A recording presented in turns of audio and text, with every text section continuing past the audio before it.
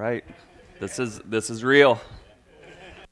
Well, thanks for having me. This is definitely a great opportunity. Something I never thought I would be doing, but here I am. So we'll see how these things work. I've been doing Zoom meetings, which I might have 50 to 100 people in the Zoom meeting, but it doesn't look like this. So just amazing to see all these men out here, and when you guys all started talking, like there's a lot of energy in here, so that gets me fired up. I know that. So you guys might have seen this is my family, my wife Jennifer. I have two kids from my previous marriage, Braylon and Gabriella, and then my wife has two from her previous marriage, Ethan and Jeremiah.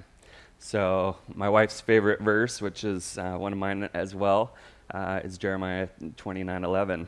And I wanted to read that because I think it's an amazing verse. So, "For I know the plans I have for you, declares the Lord, plans to prosper you and not to harm you, plans to give you hope and a future."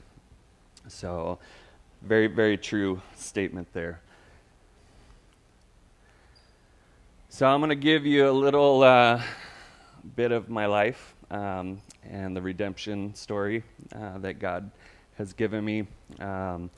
And I like these two pictures that I posted. One, I look at that first picture as someone that's surrendering to God. And that's definitely what I did. And then my wife, that's something that definitely was part of my story, and you can see the smiles on our faces. We're definitely very, very happy, and that's my favorite verse. I can do all things through Christ who strengthens me, Philippians 4:13. So I even got it tattooed on me just so that I never forget it. It's a good talking point, so I have a clock with the time set at 4:13. So I'm going to get into my story. I was trying to figure out which stories that I should tell and which stories not to tell, because I don't want to focus too much on the past, because I don't want to live there. I'm moving forward, but it is part of my story. So here it goes. So I was born and raised in Southern California. I was born in 1978. Grew up there until I was about 10 years old. Have one brother who's 6 years older than me, and we grew up playing baseball pretty much all year round, riding skateboards, surfing. I grew up in Cerritos, Artesia, so in the 213 zip code down kind of by Long Beach area. So I used to go to Huntington Beach and Seal Beach, and had my own custom-made surfboard that was 6'1", that one of the dads on one of my baseball teams, my dad had him make me a surfboard when I was, I think, 8 years old. So I'd go surfing at the beaches with my mom's box boys. She worked for Lucky's, if any of you are from California and know Lucky's. She worked there for a lot of years. So a lot of the things that went on in our lives, like with my parents and stuff, I didn't learn until later on in life, and it kind of made a little bit more sense once I kind of learned the whole story of why we moved from California to Oregon. But when I was 10 years old, we took a trip to Oregon to visit my family who lived in Medford, Oregon. And my parents really liked it. It seemed pretty cool. I mean, it was very slow paced compared to California.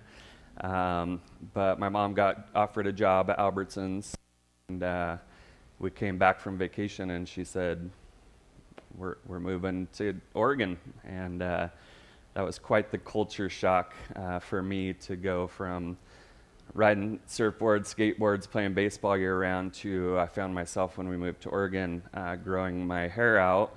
I had a mullet, if you can imagine that, which they're actually coming back now.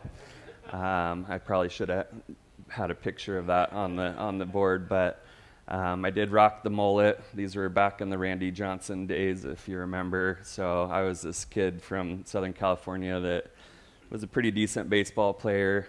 So I thought, hey, I'm going to fit in. I'm going to grow my hair out just like everybody else. So I did that. I joined 4-H. I raised a pig, 2 pigs. And I wasn't doing it really to be in 4-H. I was doing it because I heard there was a little bit of money involved in it, but I didn't really know the whole story that, when you take it to fair and you show it, that's the last time that you're going to see the pig, that you've been hanging out with for the last however long. And so, being young, I was like wondering why all these little kids were crying and stuff at fair, and, little piggy is not coming home, he's going to the market.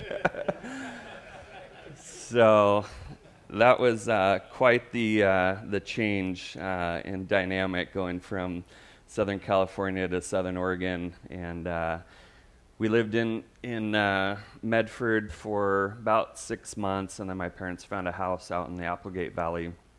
And we got a house. It was like 3 acres, 5 bedrooms, and back then it was like $115,000. It was like unbelievable. And that was quite different too, growing up in the country versus a city boy.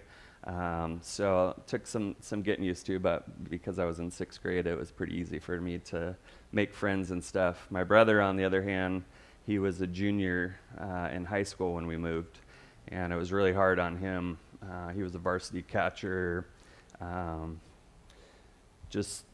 Was really tough for him to make that transition. No friends, kind of starting fresh right in the middle of his high school days. So 2 years after he graduated, 2 years later when he graduated, he was right back to LA to be with his friends and get back to where he wanted to be the whole time. So kind of felt bad for him. It was easier for me because I was still pretty young.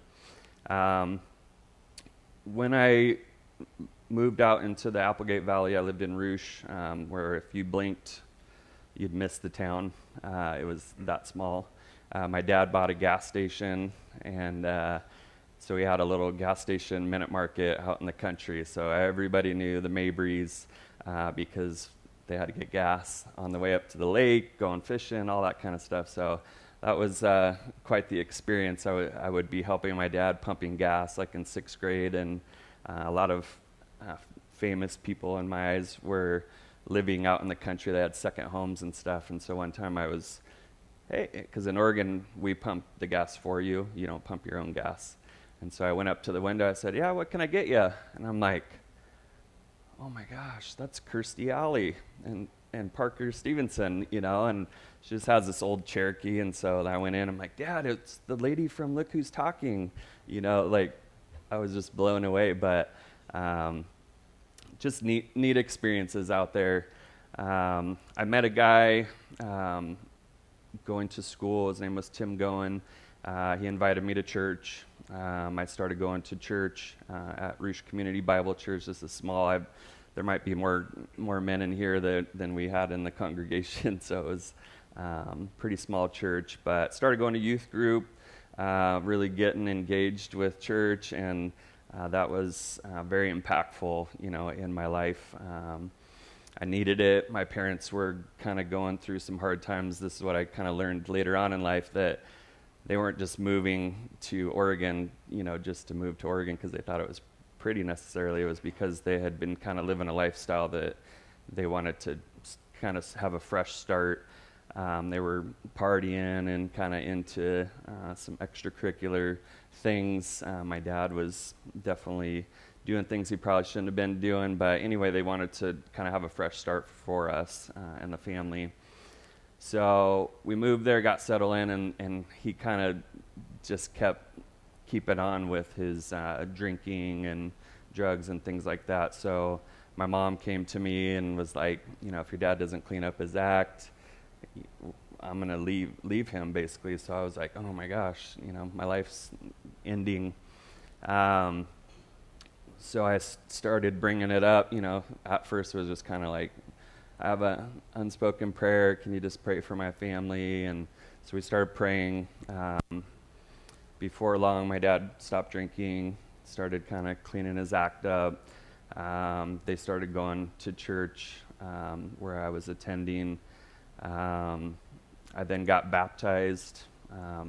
I was 12 years old when I got baptized. I won't forget the date because it was May 5th. It happened to fall on a Sunday, so Cinco de Mayo is, everybody always usually celebrates for my baptism day. Maybe why I like tequila or something, but I'm not sure. So anyway, I lived a pretty good life. I never really knew, that's why I didn't know a lot of the problems that my parents were having, because they never really, you know, I had seen a few things growing up, but nothing that was really too traumatic or anything as far as my parents. But my parents started going to church, then they started having a Bible study on Tuesday nights.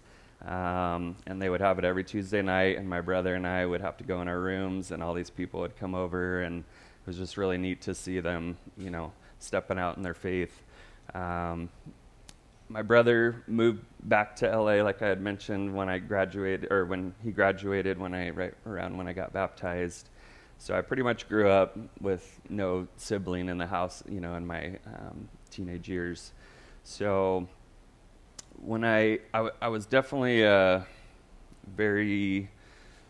kind of thought everything was, I had it all figured out, you know, early on. So my parents always wanted me to come home at a certain time, and I would be like, no, I want to go hang out with my friends. And because we lived out in the country, it affected them because they'd have to drive all the way into town to pick me up and things. So one day my dad's just like, hey, if you want to do whatever you want, just give me your keys and you can do whatever you want. So I took him up on that. I was 16. I said, all right, hey, Ryan, can you follow me out to my parents' house? And my other friend had already said I could stay with him. And so I went home, and my mom said, I got dinner ready for you. And I said, here's your keys that were so important to you, and packed my pillow case full of clothes and went on my way. Thought I had it all figured out. So I ended up living with a buddy and his family for 2 weeks. I was still going to school, playing baseball, going to work, like doing everything that I thought I would need to keep doing. But then a couple weeks later, my mom came in and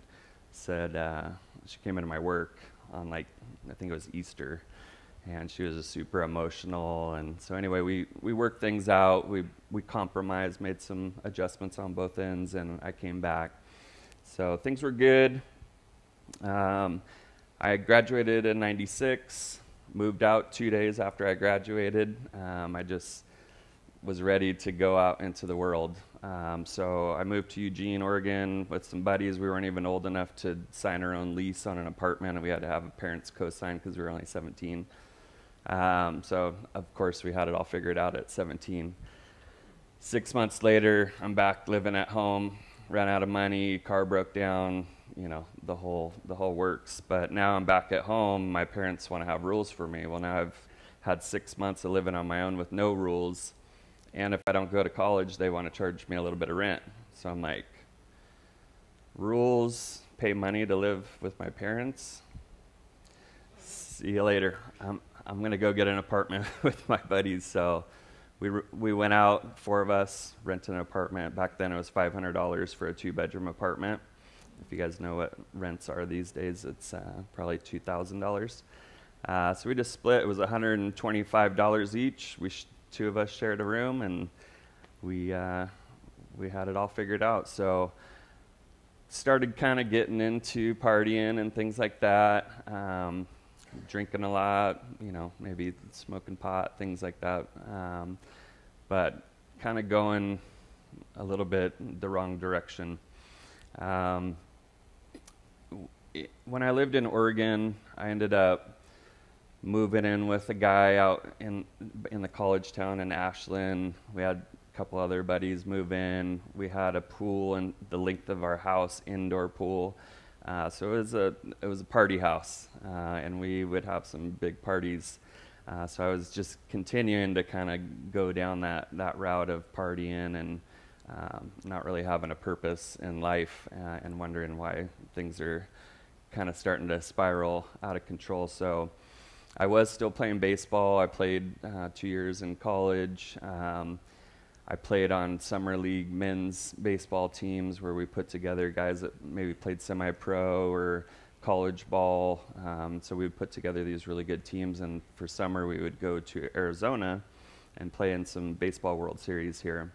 And so that's where I got my taste of Arizona. It was like in October, and the weather's just beautiful. It was amazing. So anyway, I came home one time from, I don't know if it was my second time playing in the World Series or the first, but I came home. We got home about 2 in the morning, and I woke up to all this commotion in my house and all these men yelling, and I didn't know what was going on. And I had one of those wooden doors that like kind of pocket doors, I guess what you call them.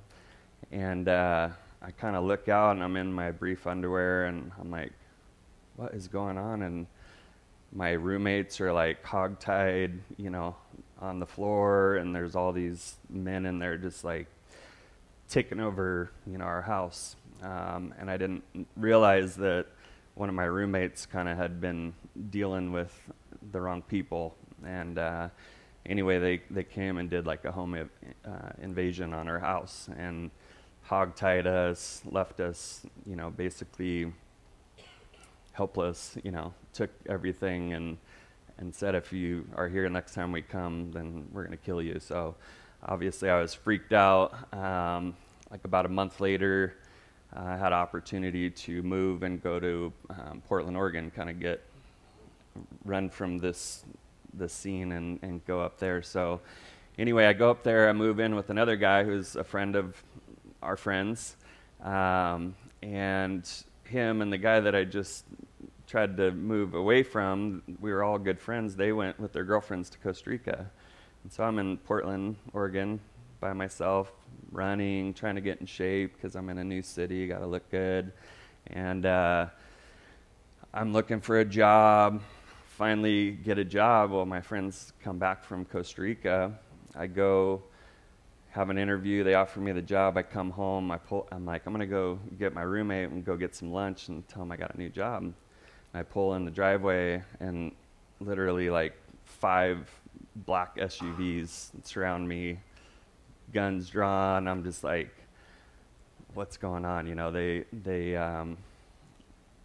really didn't know what was going on at that time, but I knew like something was happening with my friends because they would kind of say like they felt like people were following them and all this stuff. So anyway, I ended up moving in to get out of one situation, moved to another city, and I move in with another guy that supposedly has been running with a guy that has like 5 aliases, and he lives in Canada, and they're doing, some big things. And now and they've been being watched for like 2 years, and now it's coming to its go time. And so I'm getting arrested, thinking that was the best day of my life to get a new job and start my new life. And we're being interrogated downtown, and I can see all my friends in different rooms, and I'm just going, man, what's going on, So anyway, that was just 2 crazy stories, where I'm trying to like run away from problems, and they keep kind of following me. And we ended up moving from there and moved to another one. It's just like when that happened, when I got surrounded by all these undercover narcotic agents and stuff. They basically ransacked our house. They were looking for stuff, and it was really freaky because when I was getting interrogated, which if you've never been interrogated, hopefully you never have to, but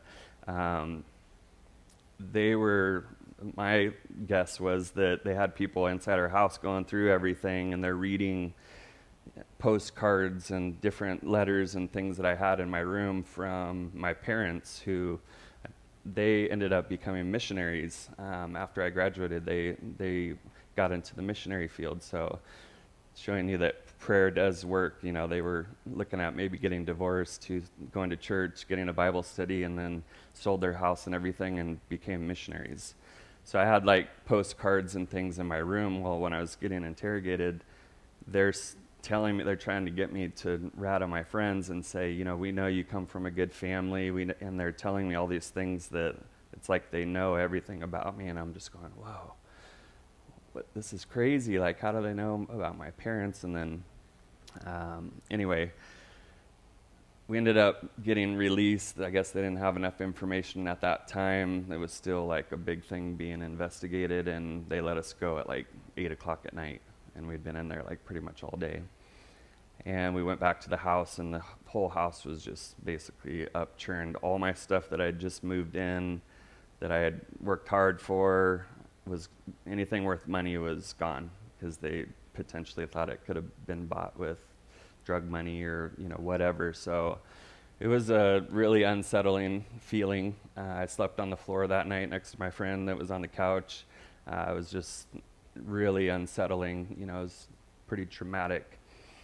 So I'm gonna try and get going with this, but I continued to just kind of surround myself with bad people. They were just not necessarily that they were bad people, they were just making bad choices in life.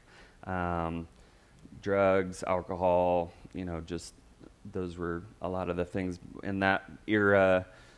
Ecstasy was really big, cocaine, it started getting into different drugs, and more party type drugs. And so that's kind of the scene that I was in, and kind of found myself just continuing to spiral out of control. To where I did own a business. I had a little chicken and rice business, and so I'd do that during the day, where I sold bento boxes, like white or brown rice, steamed chicken, skewers and things. So I did that for 4 years. Well, when I kind of was hitting rock bottom with addiction, and I had lost about 5 friends from overdose, car accidents, you name it. And the way that we kind of dealt with it was we would just numb ourselves and do drugs, the same drugs that just killed our friend. What a smart thing to do is, let's do more drugs. But that's just how we dealt with our problems and things. So anyway, I was not doing good. I called my brother. He's like, you got to get out of there. I really just took a one-way ticket out of town, and I just kind of left my business, left everything. My friend obviously had some skin in the game, because I had bought it from him, and I was paying him back for the loan. So he kind of stepped in and took over and was able to get the business sold. But I had to get out of there because I was going nowhere fast. So I moved to Sacramento. My girlfriend at the time, she was all for me getting out of here because I needed to make some changes. So anyway, went to Sacramento to start my life over, and I got plugged into a church there, started making some changes. I just really needed the support of family, because when I was up in Portland and stuff, my parents had became missionaries. My brother moved to LA, and all my family lived in California, so I was kind of just feeling empty. Didn't really have that Christian, support or role models or anything in my life at that time. So my brother and I, we started serving at the church, and just really started feeling like, hey, I got some purpose here. My girlfriend at the time, she moved down, and we ended up, she kind of gave me an ultimatum, like, you're either going to move forward with me or I'm moving on, type of thing. So I was like, man, she followed me down here, helped me kind of get down here. Like, I should probably not lose this one. But not really realizing that we never talked about anything real, as far as goals and what we want to accomplish in life. Where do we see ourselves 5 years from now, 10 years from now, our faith, any of that stuff. But we got married, and started having kids, and we ended up getting kind of hooked on pain medication, both of us. And it basically, we bought a house in 2006 because I was in the mortgage industry. We had to buy a house because everybody was making so much money in equity, like, let's buy a house. Well, then shortly after, the mortgage crisis happened, and my first house has to be brand new, $400,000, got cars, and trying to live that lifestyle of all these materialistic things. Within 2 years, the house was worth $300,000. I was in the mortgage industry, so I started losing my jobs everywhere, going to a new job. Sorry, we're closing down, laying off 20% of the workforce. So I'm losing all my equity. I'm, just feeling kind of hopeless again. So we decided, let's sell the house and we're going to move back to Oregon. And that way we could be closer to family, because my wife's family at the time lived up there. And so we moved back to Portland. And, I had all these memories back in Portland that were not great, so I got back into the restaurant business because that's kind of was an easy way to get in. I was doing management work where I was working till 2 in the morning. Not a great job for somebody that's trying to raise a family and stuff. So I got into banking, started working at Bank of America as a senior banker. And then I had an opportunity to move to Arizona. And I said, hey, would you mind moving to Arizona? We could buy a house for like $80,000. This was in 2011. And I remember playing baseball here. I'm like, this place is amazing. Like 3-bedroom, 2-bath with a pool. It's like $80,000 for some of them. So she's like, sure, I'll move. And so I put in for a transfer. 30 days later, we moved to Arizona. That was 2011.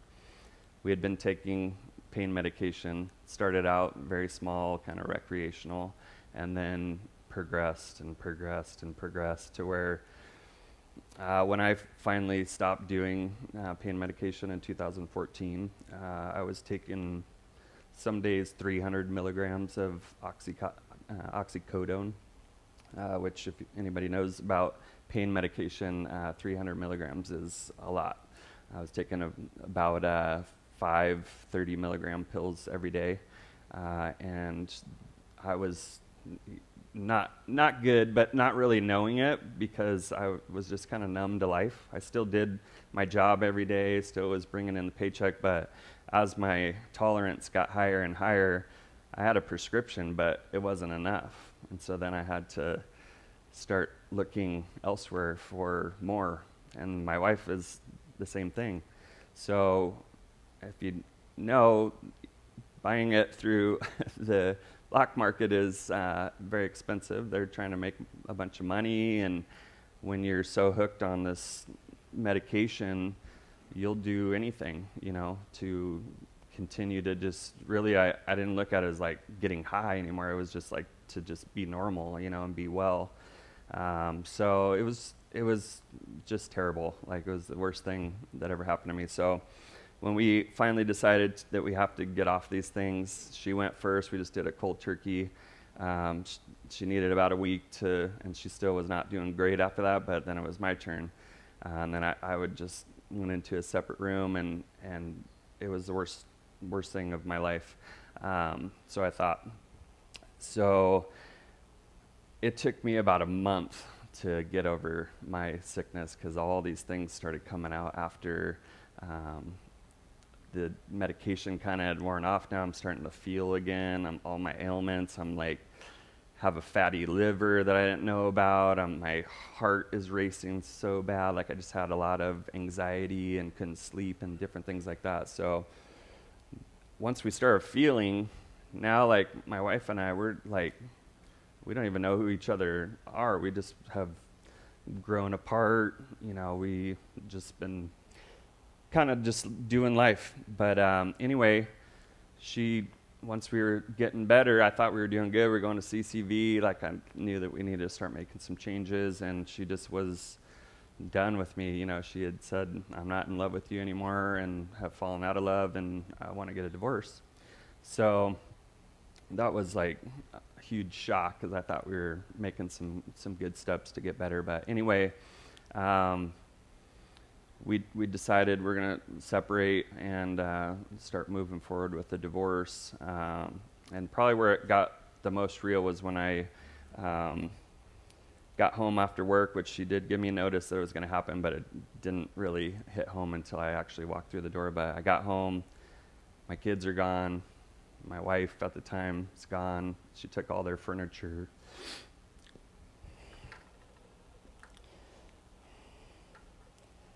that was, my rock bottom. So I knew with the foundation that I had from youth group and different things growing up, that I needed to get back to church. And so I started going to church at CCV, taking my kids because I knew they needed it. And then that's where I had met my wife. And God blessed me with an amazing woman. She's a pastor's daughter. Went through a tough divorce, but she was exactly, what I needed to help me. And I helped her too, but definitely she was everything that I needed, to be successful in my faith and everything. So kind of fast forward, I know I'm talking a lot here, but I've met amazing people. I have a lot of buddies here that, and I've met a lot of you here at ISI, but 3 years ago, my boss at the time, Dennis, we both said, hey, have you heard about this Iron Sharpens Iron? And we said, hey, we should go to that. I wanted to go, so 3 years ago, we went when it was out in Vistancia at the HOA, and I haven't stopped going since, and my life has changed dramatically. I've learned so many just great lessons and takeaways from everybody's testimonies and everybody's speakings up here that I've started to apply to my life. And the one that probably was the most impactful was getting a mentor. And so I reached out to Ted and asked if he would be my mentor back in 2020. And ever since then, my life's changed dramatically. I've done things that I never thought I would do in my life. So I'm just very blessed for the friendships that I have here. I'm very blessed for the opportunity to speak here and share my story. But I definitely want to get into some of the other stuff that I have because I know we got to get going here. So, all right. So I definitely have gone over my time. That happens when you're not a professional speaker. But hopefully you guys can give me some grace, just like God did.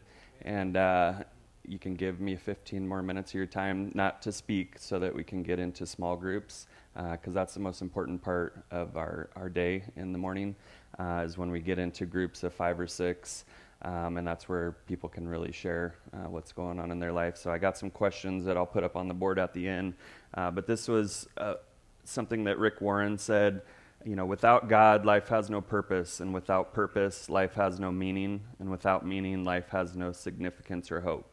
So when I decided to go all in for Jesus and to put God first in my marriage, my finances, my everything, and not have it about me anymore, everything started getting better, my relationships, my whole life has changed. So definitely encourage you to not put yourself first, not put your work first, not put your finances, all that stuff. That's the problem that I had in my life, is my priorities were always out of whack. Things were going pretty good. God went down on the bottom. Versus now, I thank him every day for everything that I got, and I put him first. I read my Bible, do Bible studies, do church, serve, all these different things that I have to do in order to keep God first in my life. So these are just some pictures that mean a lot to me, different serving, coached with some of you guys, Jim here, in neighborhood groups with a lot of my buddies here, serving with my family, went on my first missions trip.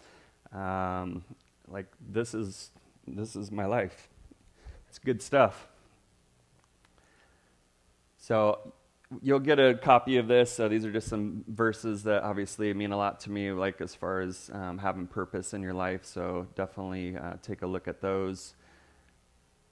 And this was something that I really liked that Rick Warren said too. God redeemed you so you could do his holy work.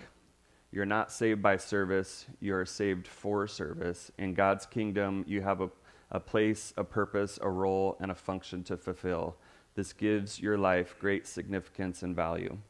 So that's something that I've applied to my life. I'm definitely out there trying to be, the light, the salt and the light of the world, and tell people about my story, tell people about Jesus, because that's Jesus saves.